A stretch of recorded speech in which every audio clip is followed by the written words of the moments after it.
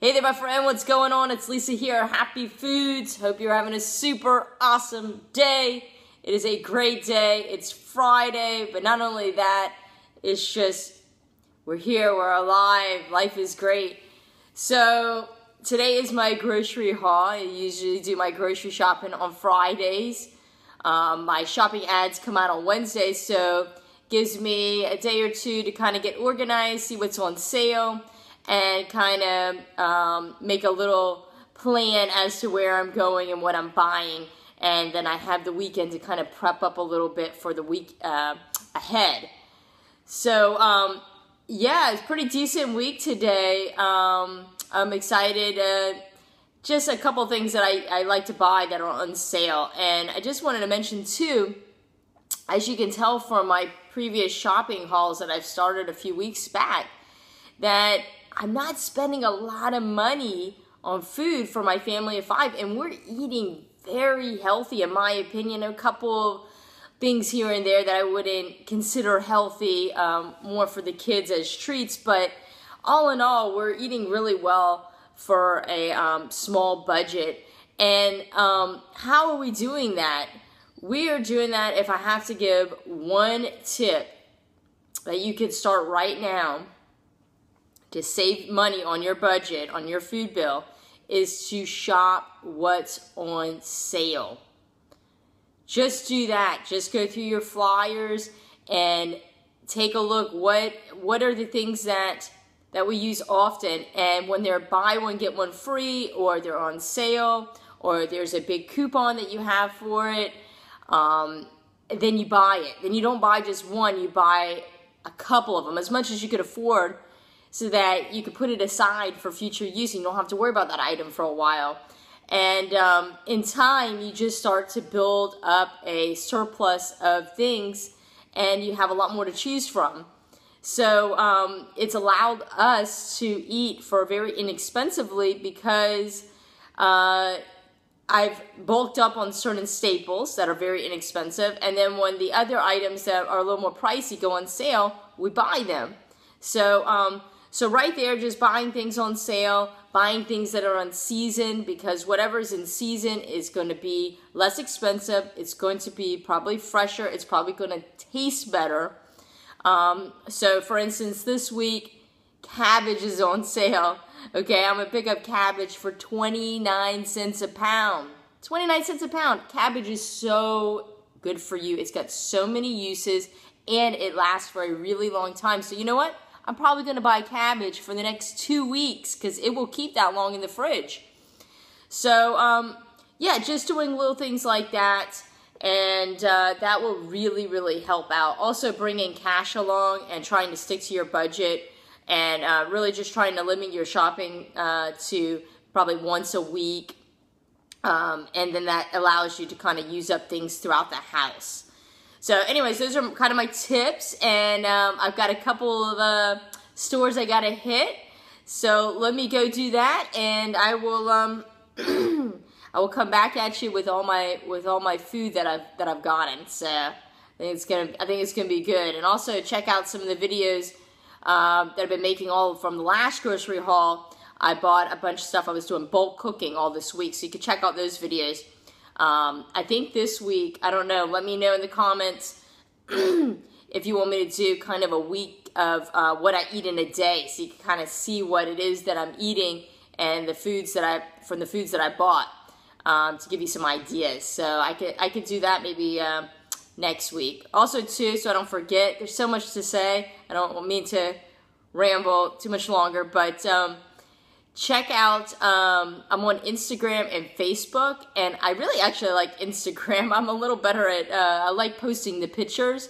Facebook, I'll post the videos that I post on YouTube, so if you're more of a Facebook person, you can see when I post a new video, and I do post pictures there too. But yeah, click on the I guess the home page of the YouTube. I've got like the little symbol, so I'm not the most tech-savvy person here, guys.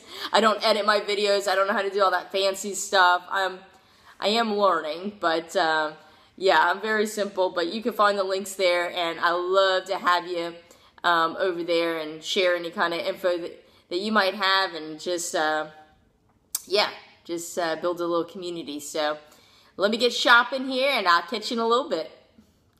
All right, I am back from my grocery shopping. It is really amazing to get so much food for such little amount of money. Like, I spent $51 this week. I have a budget of $50. You know, give or take a couple dollars here and there, but it really always amazes me when I come back and I'm like, I got all this food for $50? I mean, really, really, really cool. So I'm gonna show you what I got here behind me, but in the meantime, really cool. I've been wanting to make some fermented food for some probiotics, and I was thinking about possibly making some sauerkraut, and I had gotten this book because I was getting into learning how to can. Here's another one. I just checked these out of the library. This is by Ball. And it had a recipe for kombucha. I have never made it. I've actually never even tasted it. No, I take that back. A friend of mine makes it, and hers was really strong. It tastes like having a shot of apple cider vinegar. Anyways, my neighbor makes it, and I wanted to give it a whirl. And it says, you know, when you're starting off, you got to make this Scooby. And takes like 3 to 5 weeks to make this Scooby, and then it gets stronger. So I just asked her if she had one that I could use so I could speed up the process a little bit. Because it's just tea and sugar, and then you can add flavoring. So what a very, very inexpensive way to get some really good probiotics in. So she brought this over. Guys, this looks like an alien. This looks like some kind of, I don't even know. It does not look good at all. I'm like scared of it. Look at that. This is, I guess, a really good Scooby. So I guess it's gonna, and she left me the tea. She said put it all in there for my first batch. So stay tuned. You'll see me making some kombucha my very first time. We'll see how that goes over. All right, let's go take a look at the groceries I got. So we can go over that. So here is the grocery haul. 51 bucks this came to, guys. I think I saved almost half in savings, so probably realistically about 75 bucks worth of food, maybe even more. 51 bucks. So let's check out what I got. We'll start with the great deals here. Publix, they had this gluten-free pasta, buy one get one free. So it was $1 a box. A lot of times when they put pasta on sale, they exclude gluten-free, lasagna, some of these specialty ones. So, and I've tried several brands. So if you're into gluten-free, this Rosini brand tastes just like regular pasta. I swear to you, I've given it to my kids. You cannot tell a difference.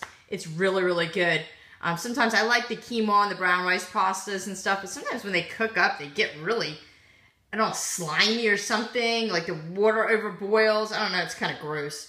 But this is really good. So I got 10 boxes. I got a couple I got some rotini, I got some penne, I got some spaghetti back here. So I got 10 boxes there. So that was 10 bucks.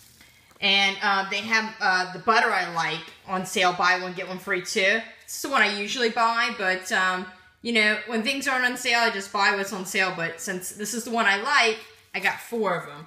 So these are regularly $4 each, but they were on sale for $2 each. So vegan, non-GMO. It's really, really tasty. It tastes just like butter. So I got 4 of those. So between this, the pasta, and the vegan butter, the plant-based butter, that right there was $10 I saved on the pasta, and 18 bucks savings. Then I got cabbage, 29 cents a pound. So I got these 2 Big Daddies of cabbage for $1.75 came to. Let's see, I hit up Costco. Got some organic romaine hearts. I love that for salads. I'll probably use a lot of the shredded cabbage, do some shredded cabbage and romaine in my salads. Picked up a big bag, already cut, already washed broccoli. This is 3 pounds of broccoli. $4.50 for the broccoli, $4.50 for the romaine. These were at Costco. And I'll use the broccoli, mostly try to eat it raw for in salads, snacking, and I'll probably, you know, steam some up for dinner and, I don't know, maybe make a soup. I have no idea. I can always freeze it too, but I'm going to try to eat that fresh. Then, let's see, dollar store, some little snacks for the kids. I just try to rotate things up. I got this bag, I got 2 bags of pretzels. These are really good. I can't eat them anymore, but they have like a little sweetness to them. So I got 2 bags of pretzels. They'll have that for lunches and snacks. And then another thing of popcorn. This is great at the dollar store. It's non-GMO. A huge bag for $1. It really makes a lot of popcorn. It's like $2.50 in the regular grocery stores. I saw Publix for $2.50. Big Lots, I just got this thing of crackers, $1, because the box was just all kind of banged up. So I just put that aside for some other time. Save-A-Lot, they had... I was hoping they had some bananas, 3 pounds for $1, but see, they went up. So you got to take advantage when these prices are low. I did buy a case, though. And they had this 8-pound bag of apples for $5, which is a really good price. That's like 65 cents a pound. So I've been juicing. Jen and I have been juicing every morning, if you've been following me. And we're doing it here on a budget. We're just making a small juice, but just trying to be real consistent with it. And pretty much been doing like apple, lemon, cucumber, kale, changing it up sometimes between apple and orange, and sometimes adding some ginger. Actually, one thing I forgot, I'll have to go to the Indian store and grab some ginger. It's only like $1 or $2. If you ever want ginger, go to Asian store or Indian store. It's like $1/4 of the price. Anyway, so yeah, so we'll use some of that for juicing and for snacking. That's a lot of apples. Bilo. Look at these big daddy cantaloupes. $2 each. So I got 3 of them. They are humongous. One thing about cantaloupes and fruit in general, melons, is they are not ripe. They are not ripe. You can go up to a melon and tell when it's ripe. You put it up to your nose and you smell it. And if it smells sweet, it is probably ripe. If you don't smell anything, let it sit on your counter. Don't put it in the refrigerator. Once it's ripe, you can put it in your refrigerator, and that baby, you can hold on to that for another week or so if it's not open. So last time I bought 2 big cantaloupes, we ate one week. When it was ripe, I put it in the refrigerator, not cut, and we had it the next week, and it was perfect. So this is going to carry over most likely for another week. Kale, Harris Teeter. I was a little disappointed that bunches weren't quite as big as they've been, but I got 2 of them for $2. So this will be mostly for juicing. We'll use the stems and everything. That's why I got the romaine for salads mostly, but we'll have that for snacks, salads, smoothies, green ice cream, juicing, whatever. Got a thing of organic celery at Harris Teeter, $2 for that. So use that for snacking, and I'll use all the ends and those little tiny pieces for juicing. Cucumbers, got 4 big cucumbers for 50 cents each. Again, a little bit for snacking and mostly for juicing, but using cucumbers and celery really yield a lot of juice. So they're good. I got a 2-pound bag of carrots from Harris Teeter. And, and one little tomato guy when I was at Save-A-Lot. They had these really beautiful tomatoes, 88 cents a pound, so this was like 60 cents or something. Nice tomato. I actually have the 3 tomatoes I bought from last week's grocery haul. They've been sitting ripening, so they're now just ready to eat this week. So we'll have them for our salads. That'll be nice. So yeah, so $51, guys. A lot of food. And yes, so I will be making some chili tonight, actually, for my last week's video. If you've been following me, I've been making stuff doing some bulk cooking. So stay tuned. I'll have that posted either tonight or tomorrow. And yeah, if you guys would like to, if you like this video, give it a thumbs up. But also, if you would like to see me do what I eat in a day videos all next week, kind of showing you with the food that I have, what I'm doing with it. I know those can be really helpful, just real kind of, not so much getting into recipes, but just giving you ideas. So if you'd like to see that, give this video a thumbs up. As always, I love to hear from you, and come find me on Facebook and Instagram, and I will catch you in the next video. That's it. So go save yourself some money. Go find what's on sale, what's in season, and yeah, Much love, guys. I'll catch you in the next one. Ciao.